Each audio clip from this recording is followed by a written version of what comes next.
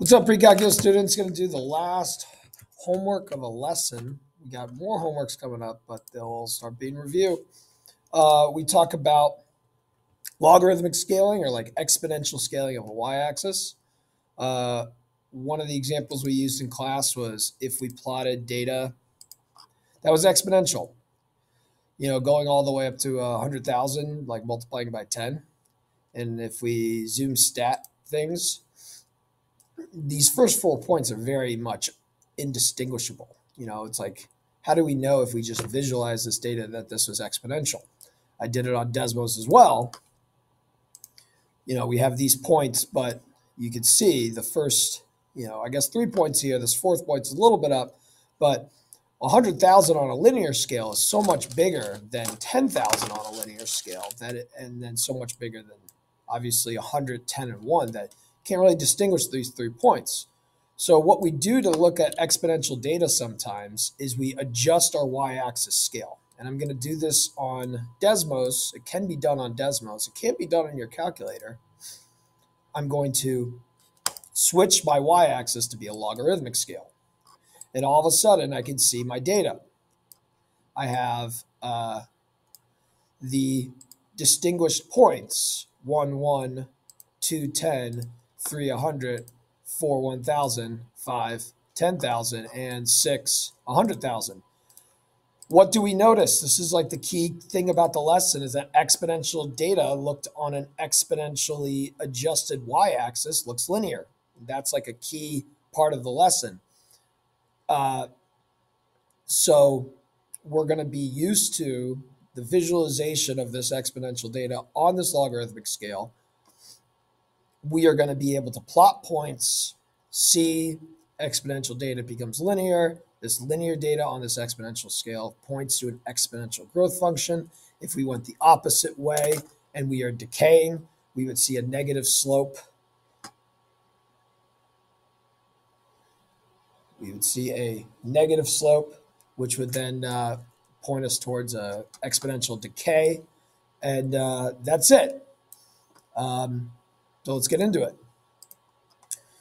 The way we plot points on this exponential scale is different. It's not on a linear basis, so the points aren't separated evenly. We go, and what we want to do in the future, and this is what people had to do, is we don't really look at 10 to the 0, 10 to the first. We'd rather just look at 0, 1, 2, 3, 4, but it would represent 10 to the 0, 10 to the first. But we understand that if we kind of exponentially adjust our y's, these lines are going to help us put the points in the right spot. Each of these lines represents like a multiple of 10, I guess, rather just like 1 unit up. So this would be 2, this would be 3, 4, 5, 6, 7, 8, 9. This would be 20, this would be 30, all the way up to 100. This would be 200, 300. This is a key point, like this is not 110, this is 200. This would be 2,000, 3,000, all the way up to 10,000, okay? So if we wanted to plot the point A, 10, 2,000, we would plot it right there. This is A. 22, this is 2, 4, 6, 8, 10. So 22, 250 would be right around here. 31 would actually be right there. What would look like the x-axis on a graph of an x and y linear axis would actually be 1 as a y value if you talk about this exponential scaling. 38, 17, so 32, 34, 36, 38. 17 would be somewhere close to 20, somewhere around here. That's D. And then E, 46, 5,000. So 42, 44, 46. 2,000, 3,000, 4,000, 5,000. Okay. What's the point A? It's most likely 1, 300. Point B is most likely 2, 10, 20, 30, 40, 50.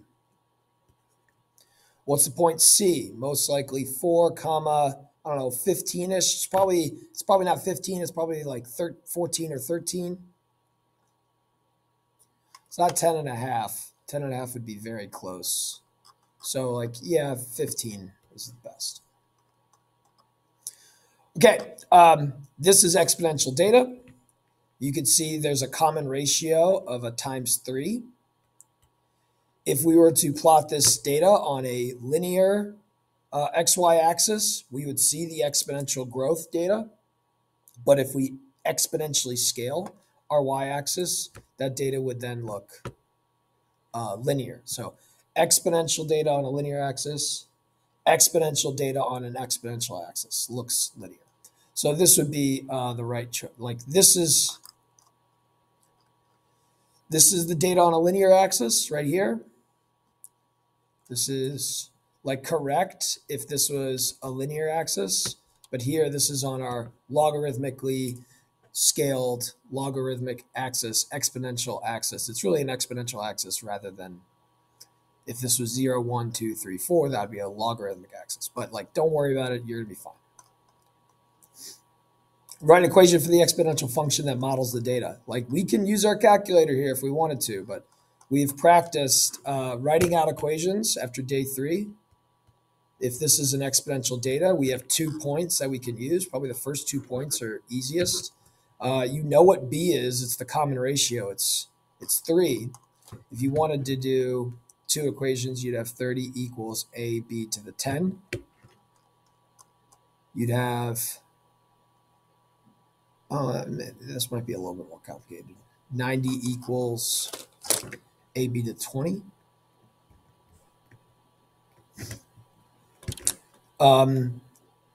Again, we can use stat edit, which I'm going to do in a second, but we can also divide these 2 equations if we want to get 3 equals b to the 10th. I just kind of divided the top into the bottom. The a's will go away. We get b to the 10th. So actually b is not 3, as I thought. B is 3 to the 1/10th. If b is 3 to the 1/10th, we can find a. It's just going to be our value at 0. If I divided by 3 to get to 0, I would get 10. You can kind of see that if you plug this into, say, this equation, you get 30 equals a times b to the 10th. The 10 and the 1/10 will cancel. We get a equals 10. If you wanted to see these values as decimal forms, we get 1.116. If you wanted to stat edit, run a regression, you don't need all of the points. 2 points are sufficient.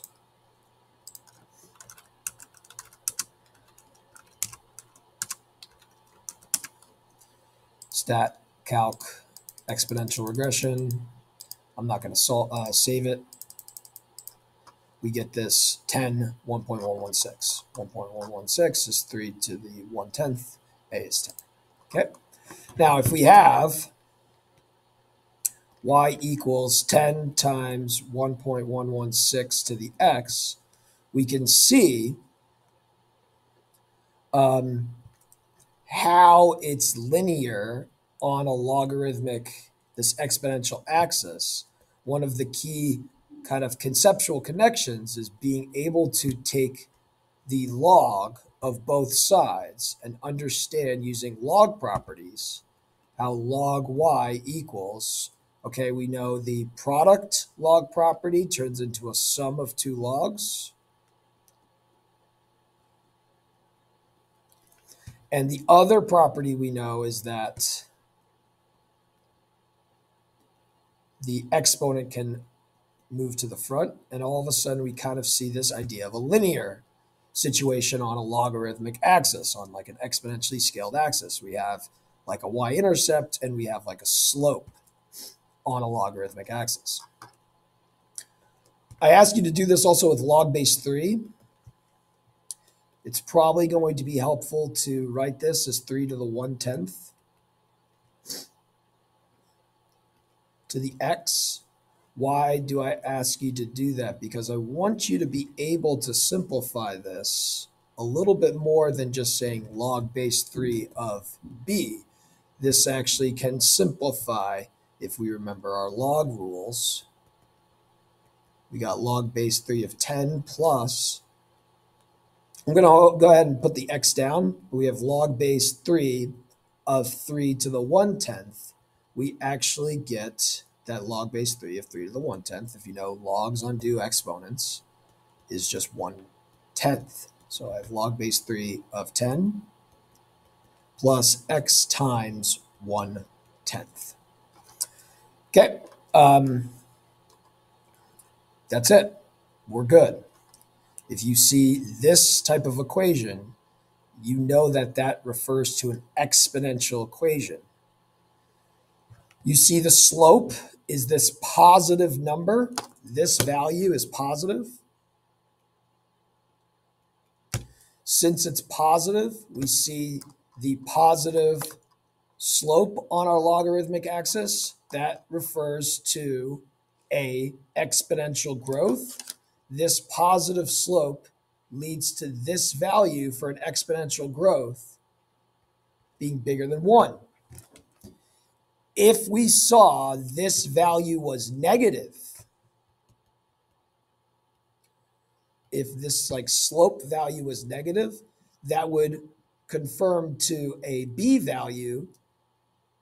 Negative sloping on a logarithmic axis would correspond with an exponential decay. Exponential decays, if that's negative, then this value b would have to be less than 1 or between 0 and 1. If we are multiplying our first value by a fraction, our values are going to get less and less and less. Okay, that's the other key concept. If we have a table of data where we're taking the log of the values, we can just kind of set something up to understand what is this showing us. Well, like if log base 2 of f of x equals, let's say, 3, we know to get rid of a log, we can use a power. We realize that the f of x values would be 2 to this power. So this would be 8. This would be 2 squared, which is 4.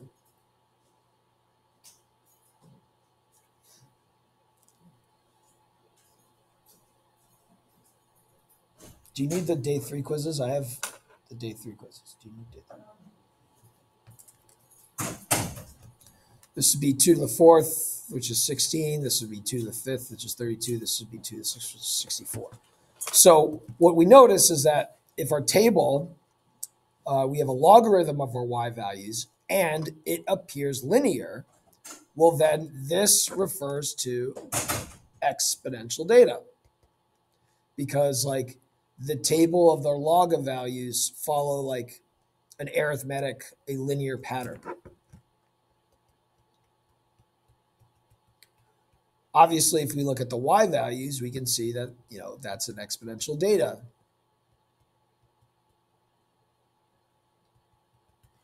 Okay? We want you to write it in terms of a times b to the x and write it in the semi-log scale of log y equals mx plus b. Let me just do it with this one. It's easiest. Let's remember how to write the equations. If you know the initial value when x is 0, it'll be b to the 0, which is 1. That gives you your a value. This is your a value when x is 0. So you got y equals 2 times b is always the common rate. Oh, sorry. It's not 2, it's 4.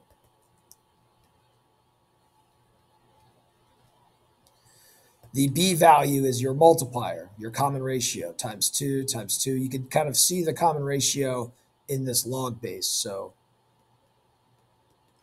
that would be the equation of the data. And if I take the log base 2 of y, I would have the log base 2 of 4 times 2 to the x. I'm going to just do it all at once, and I'm going to put it in the right form. Maybe I'll do 2 steps just so you see it. We'll have log base 2 of 2 to the x plus log base 2 of 4. Log base 2 of y equals, it's going to be easy, guys, x plus 2. This equation, you see the linear pattern. The b value is 2. That's the y-intercept. The slope is 1. Well, there you go. There is the slope of 1. There is the y-intercept of 2 because we're using log base 2. It kind of makes sense here. You know, this data being linear, this logarithmic data being linear refers to the original data being exponential. Let's do the other one. Let's see if we can go the other way around. Log base 3 of f of x equals, the y-intercept is 5. My slope is negative 2. I bet you this is the equation of the logarithmic data. Well, I mean, it is. But, like, how can I go the other way and convert this into the exponential data y equals, or f of x equals? Well, watch me take 3 to the power of both sides. We get f of x equals 3 to the negative 2x plus 5. That's all in the exponent. Now let's use some exponent rules. This could be written as 3 to the negative 2x times 3 to the 5th. I don't like this already. No, this is right. This is correct. 3 to the 5th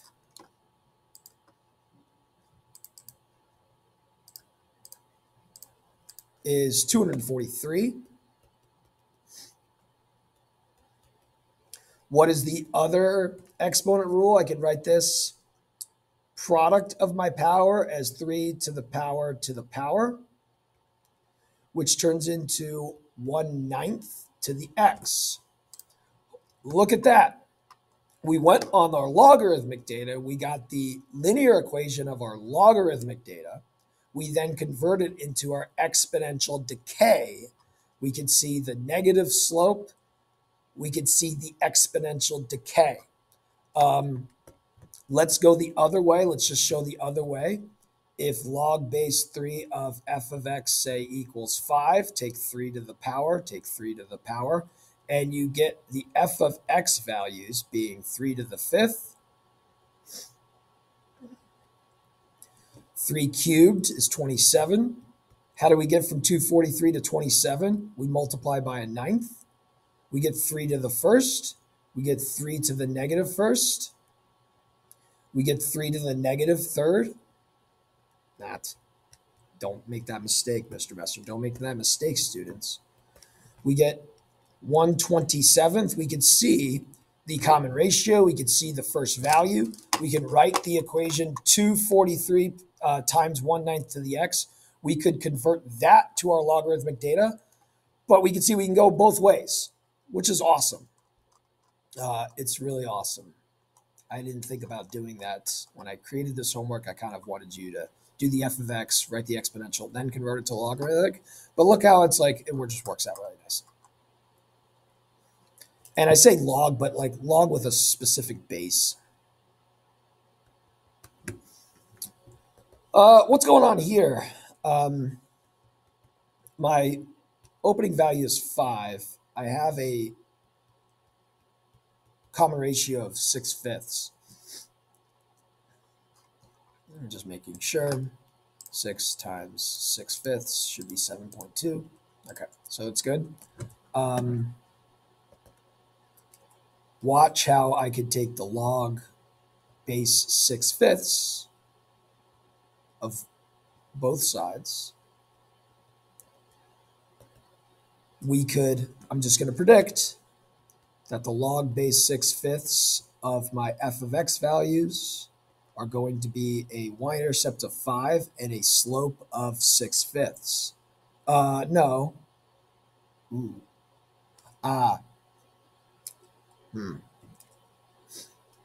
I didn't take the log 6/5 of the numbers, so I don't know what this is. Let's figure it out. It's actually 1 if we look at the log data. But let's just do what I told you to do, which is to take the log of the data. So let's not do log base 6/5. Let's rather just take the log. So we're scaling our values in a base 10 system, but I don't like the connection that we see there. We'll have log 6/5 x plus log 5. So that'd be like the slope. That would be the y-intercept if I logged this data. Okay. What else did I prompt? No, good. Okay.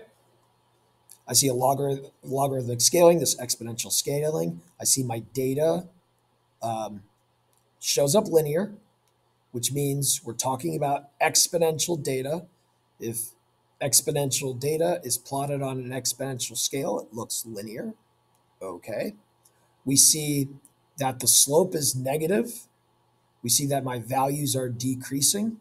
This leads us to the conclusion that the data is an exponential decay.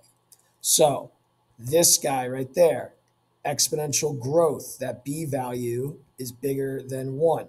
Not going to be correct.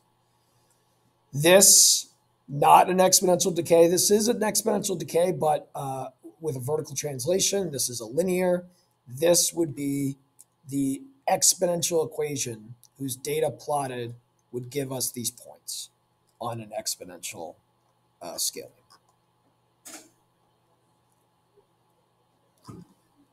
Group of students, this is the last question. Group of students plotted 6 points. They used the data to create an exponential regression, which is most likely to be the residual plot. Well, here's what you're going to come together as a conclusion, that since this data is linear on this exponential scale, that this data points to an exponential growth equation on a linear axis. So that means an exponential regression is going to fit perfectly in this data.